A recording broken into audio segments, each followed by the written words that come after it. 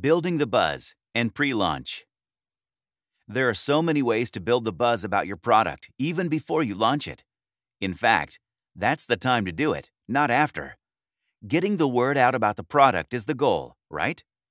Here is how you get that ball rolling. Teasers. Marketers often go for releasing the first look when they want to give the customers a taste of what is to be expected. That is a tried and tested formula and works like a charm. A teaser campaign needs to be planned carefully because its only aim is to create an impact.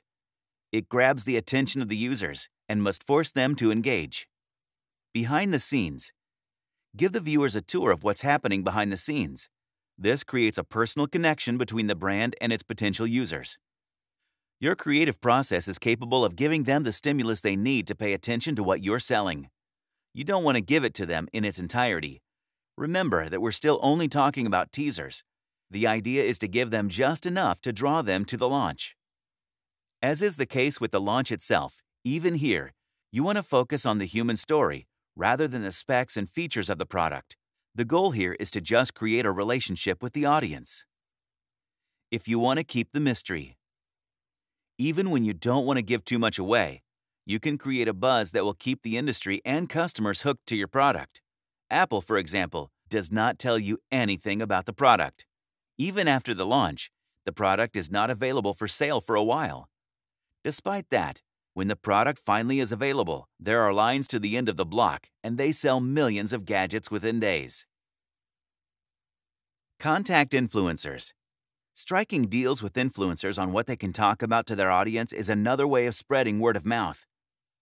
But you must pick your bloggers wisely. Make sure they have a large organic reach among your target audience, or are voices of authority on the subject. You still don't need to give them all details if you don't plan to.